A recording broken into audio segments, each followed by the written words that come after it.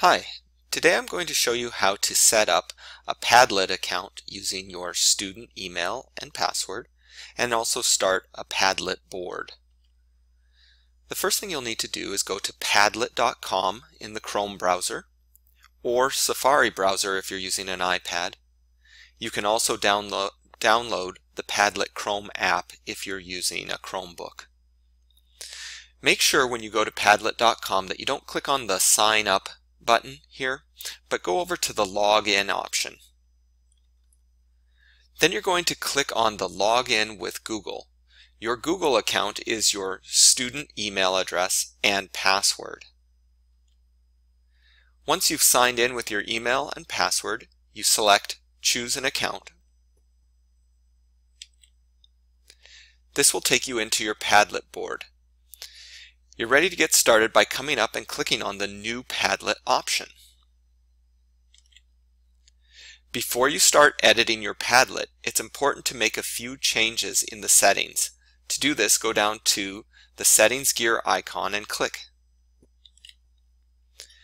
You'll want to make sure that you add a title to every Padlet and put your name at the end. It's also very important that you change the layout option if you're on an iPad.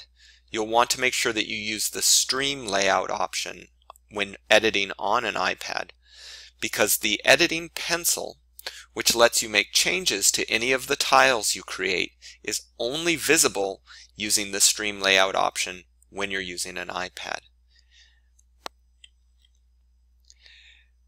Now you're ready to start editing your Padlet. Just find any blank area on the canvas and double click. This will open up a tile that lets you add a title, a description, and then add links. I'm going to show you more about what this looks like in a live demonstration. Go to padlet.com and remember, don't click sign up. Come up to the login option. Click on the login with Google and put in your student email and password. Then choose your account. When you get to your Padlet dashboard, come up to the New Padlet option. This is your canvas, but before you start editing, come to the Settings gear icon. Make sure you add a title and your name, and you can see that that's putting the title and name up here on the canvas. And then if you're using an iPad, be sure to come and change the layout to Stream View. Now you can double click on the canvas to open a tile that's ready for editing.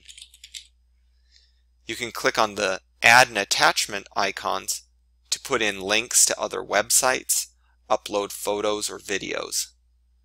So that's how you're going to use Padlet.com using your student email and to start your own Padlet board.